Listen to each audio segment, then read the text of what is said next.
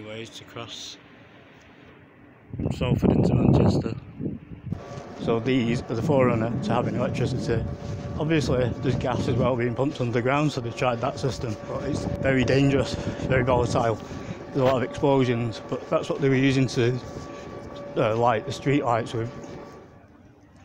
And that's just a heads up to show you there is ways down to the Irwell. So boats did go this far. Soon becomes the Manchester Ship Canal. Underground tunnels filled with gas. Literally just not pipes, tunnels like arches and made of brick. And then shut all the doors, seal it up, and it was filled with natural gas.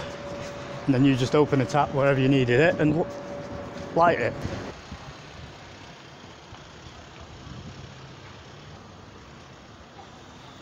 So it's Albert Bridge. I'm just going to film these pumping stations and the water towers over there.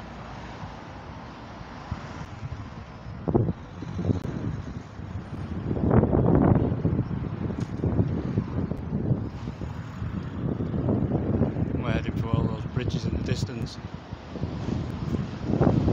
They used to fill up with water, those, for the hydraulic systems. The pumps and stuff are all around here still. Apparently they were full of fish and used to swim in them, but remember, people didn't have a lot of money and running water was, you know, not available. I think there's only 2 swimming baths at that time, so it's probably full of fish because they came up from the river and they probably swam in it because they just swam in it. Bet they ate the fish. There you go, some of the old light fittings against that building behind it. But obviously there were some absolutely devastating explosions. Actually, I'm not going to make light of it, but we're not on that era, we're on the Canal era. So that's my introduction. So the Canal was here for 30 years, everybody's happy travelling down into Manchester. That's the entrance to Hume Locks. We've crossed over all the major rivers now. Another interesting thing, it enters the Irwell, but it can't get up into the Bridgewater without going through locks. The Rochdale Canal can't come down into the River Irwell without going through the Bridgewater Canal Lock, owned by the Duke of Bridgewater, who charged you. Separate as well, you had to pay a toll just to drop you down into the Irwell. So a tunnel was built, and Manchester UK, brief videos of time, you may not be completely familiar, but as a tribute to some of my older vlogs, I used to always say, I'm not filming me, I'm filming what I'm talking about. We're going to do a classic style like that. So from now on you'll hear narration as I film, because there's so many interesting things that I want to get on film. There's no point in me just talking about it, because the idea is to show you. I thought it'll be going to, and they're redeveloping Manchester all the time. So we're going to plod along into Salford, see its old university, try and find Pendleton, and find the old route of the canal, which is missing. And the part that is there, as you will see, is a little bit sad. So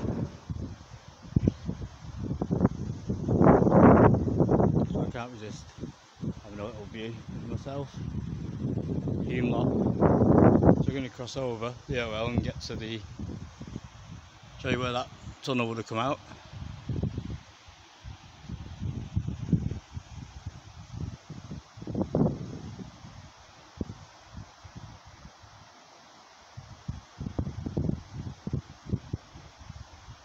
So now we're up at the top of the lock. That led off to the Bridgewater Canal, so you had to pay the toll to go through here and the toll to go up there. So that's the tunnel, and it must have been used. They say it became a white elephant was the term, because they were charging so much to go through that Bridgewater lock. This gate and all the rest of it. They opened that tunnel, so they lowered the cost here, but it would have been efficient, wouldn't it, to use 2 to get down to the navigation. But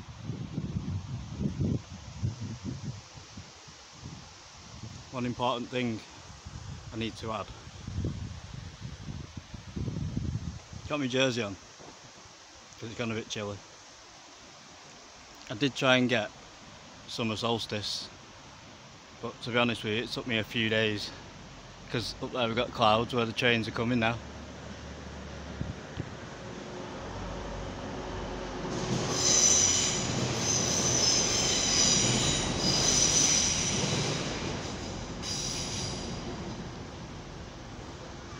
And that just disappears. And then over there we've got night sky, which is typical of Manchester really. So it's a two-part. Last night I was lost. Now I know where I am, but we've done a full ring of all the infrastructure. Gone backwards from, well, concreted structures, there's tarmac roads, there's electric trains, then steam trains, all the way back to the canals. And this is the first canal, the Bridgewater. So in the very early days, most traffic was trying to get on the Bridgewater to avoid the Irwell navigation. You could get all the way down through the Cheshire Ring to Liverpool and onto the Leeds-Liverpool Canal eventually when it was extended, and they all used that until the Manchester Ship Canal got built and just brought the ships right in. Because Liverpool started charging a fortune too, like here. Right, that's everything. I think we can head up and hopefully we'll find Salford, and we are in time to get a sunset. There you go. So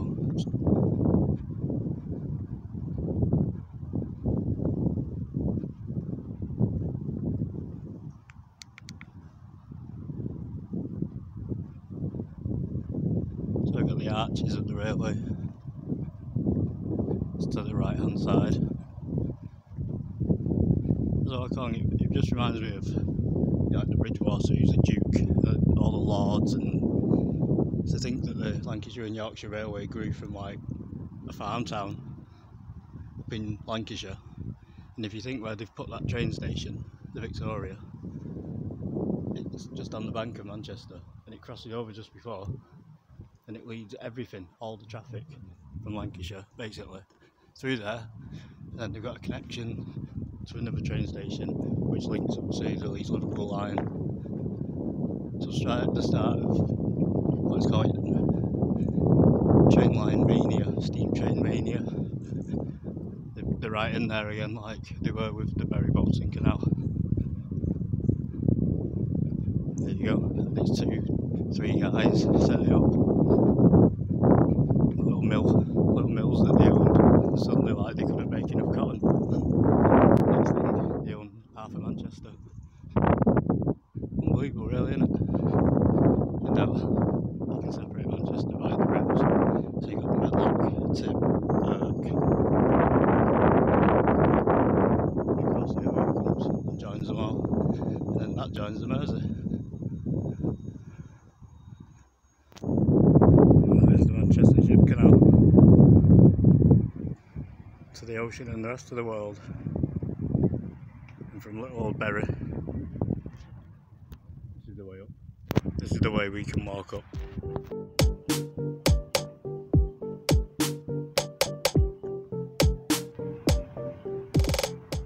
So the river Irwell has passed a lot of inlets and outlets, as we know.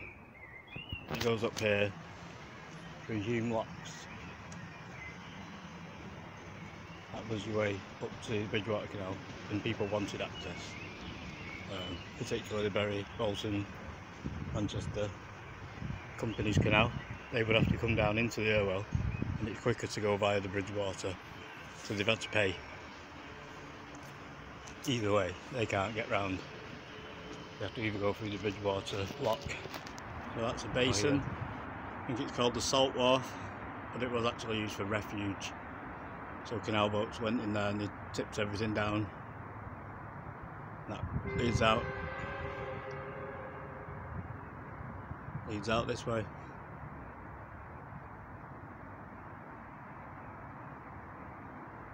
All the start of modern Manchester.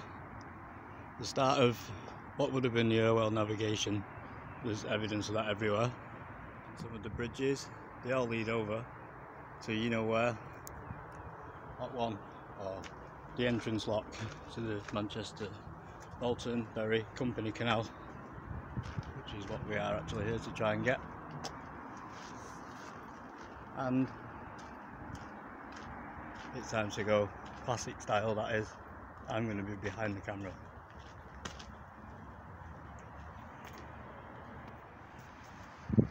So just jump up.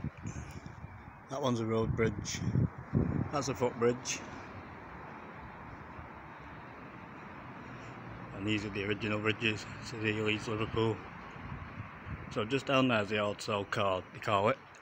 That's the modern railway, like really modern electric high speed train. Then I think that's the next addition to the railway.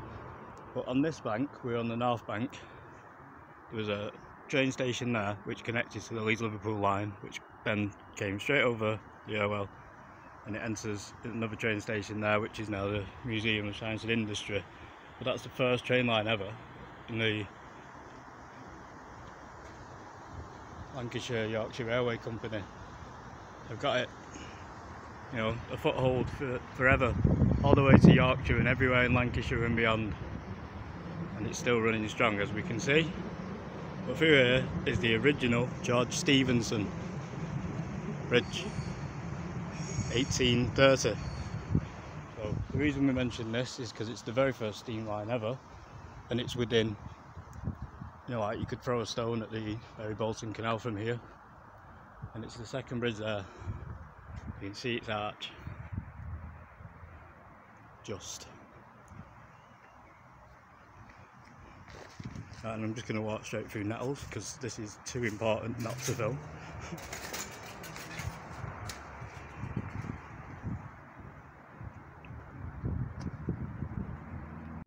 So that's a big wow.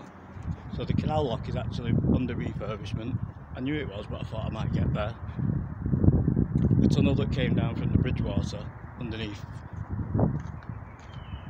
Manchester GMX, which is Greater Manchester Exchange Railway, but very soon you'll be able to get round there. I could, but I'm not going to. And you can actually see the bridge there, the Bury Bolton Canal. Naughty man. Look, come too far to not film this, I'm afraid, and I'm willing to even get arrested. I am not really breaking the law. Right, so that's the original post, and that was for a freight line which went over, which hid this bridge for a long period of time. Look at that. So I'm stood next to the first ever steam train bridge viaduct. I'm 5 metres away from it, but this is the happy part. So the Ordsall card that comes over Victoria to another train station and then connects there. Now all the railways are linked, so you can get to Piccadilly, but originally everyone was different, so you had to get off at Victoria or use the connection from Victoria to the other train station, or walk in between, or be taxied by horse and cart, I suppose. But obviously now they're all linked. The Piccadilly Railway, GMX is no longer in operation. But it'd be stupid to not film this now, wouldn't it, while we're here? So here we go. This is the very end video. I'm going to explain something about that now. Also, the River Irk separated the old hamlets. So before the railway went over the top, the Victoria train station, they were separate, and I thought Cheetham was separate of Manchester, but Cheetham is Manchester as well. Cheetham Hill is named after the Earl who founded Cheetham, like the library and the school and everything. So Cheetham Hill is part of Salford and Manchester, but it is actually part of Manchester. The Irk doesn't separate it. Okay, the Irk flowed through it, so all the way down from Middleton, Blakely, Crumpsall, Cheetham Hill. There we are. We're going to cross over there. This is the original way in.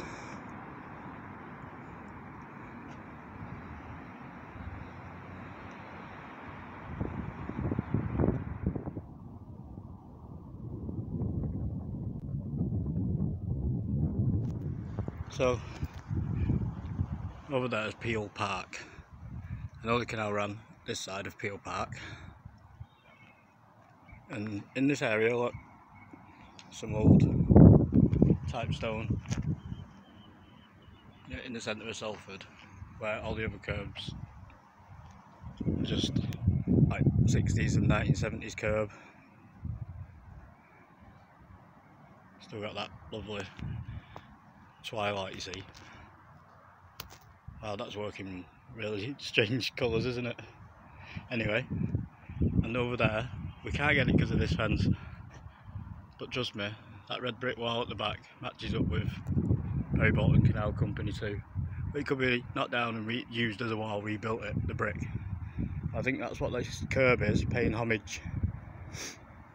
But it's very old, it just, don't know.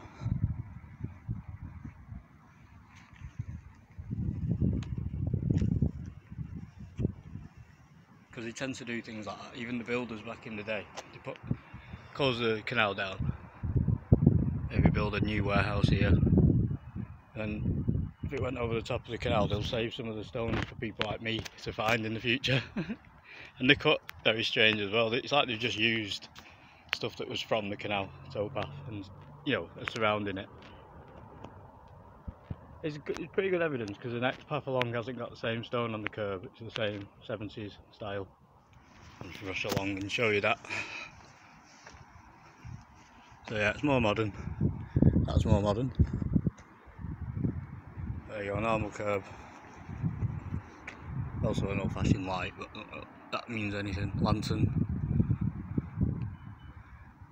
But that to me is a typical 60s, 70s type affair. So that's gone over the canal when they've closed it down.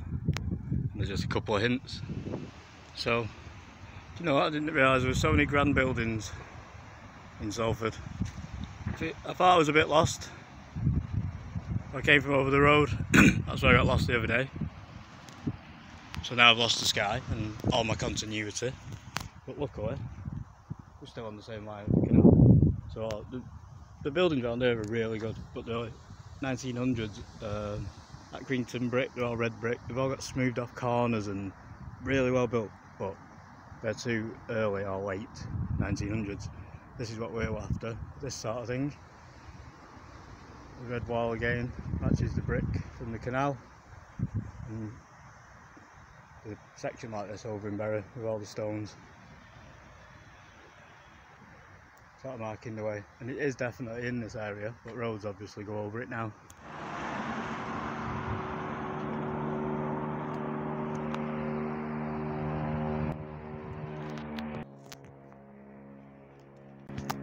So we've got a dual carriageway, old wall, more modern housing. Again, old wall,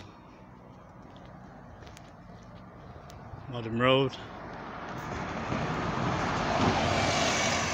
and even more modern motorway.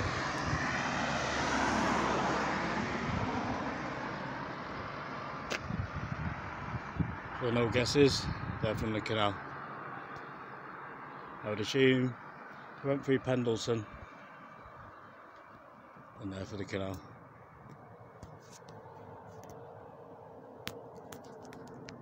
Got totally lost again, but I don't mind. I've done it again, but I am actually close. And I'm just glad I found something like that.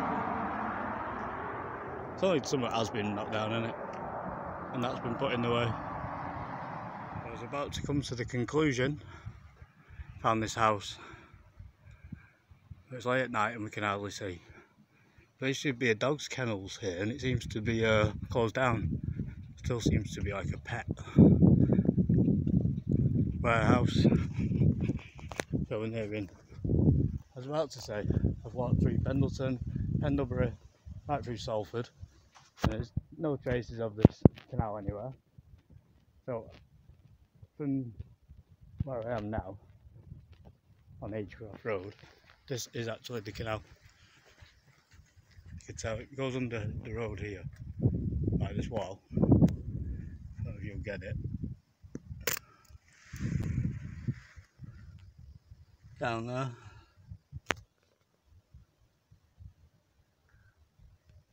No, I know this camera's no good, and I do have a torch, which I never bring. But I swear to you, we're finishing the Bury Bolton Canal, whether this is a 3-part movie, whether it's a 2-hour movie. Bury Bolton Canal, the movie. You can see it over there, the matching bricks, and it crosses, it goes under.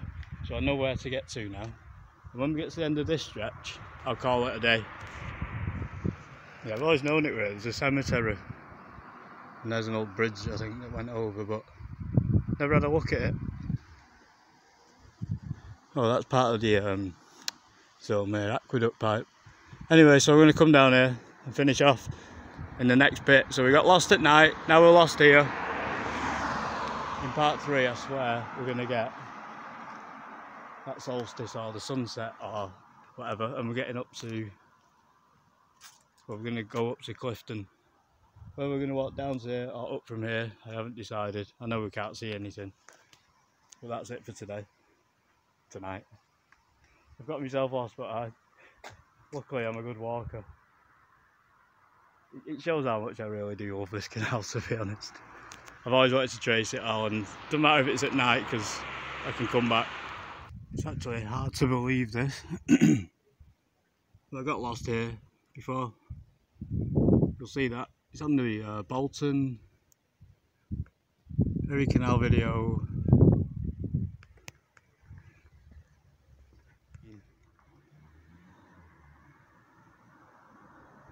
Anyway, there's a crest. I think it's Manchester Corporation Waterworks. There's there. That was before this bridge. But it was literally the same thing happened to me, and I came from the other direction because I never saw that. What I just saw. Anyway, I'm definitely ending because there's a sign at the end there, Bury. So I'm not lost anymore. I'm just a few miles away, so I'm going to get cracking. There's nothing more to film. Watermill Gardens, but I'm going to come back and we're starting at this, and then we'll finish Bury Bolton Canal at last.